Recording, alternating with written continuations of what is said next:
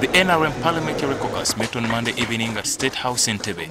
President Museveni, who is also the NRM Party National Chairman, explained to the MPs the events that led to the violence in Arua and the actions taken by security agencies thereafter.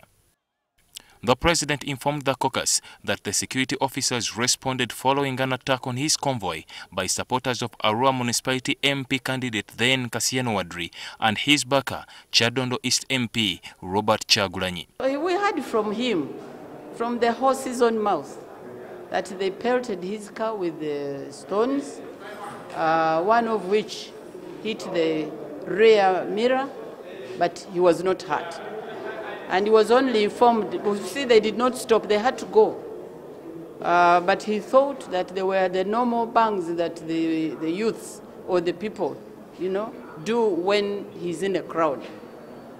However, the controversial issue of the torture of Honorable Chagulanyi and Michiana Municipality MP Francis Zake, the president told MPs that the two fought with security operatives during arrest and that the operatives acted with a lot of restraint. They said when they wanted to arrest them, they tried to box them, so they also had to fight back.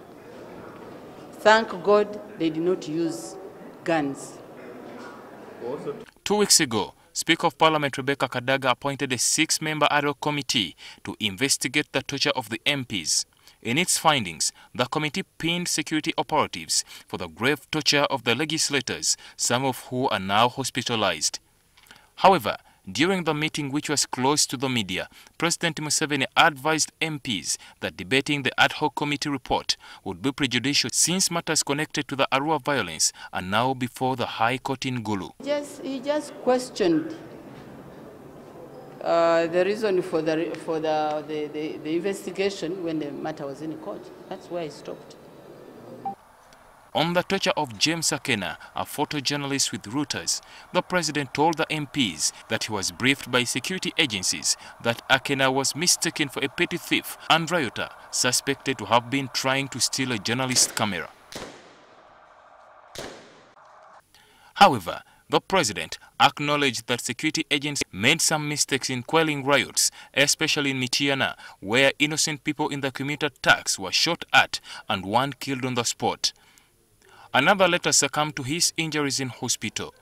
President Museveni says the errant officers have been arrested and will be prosecuted.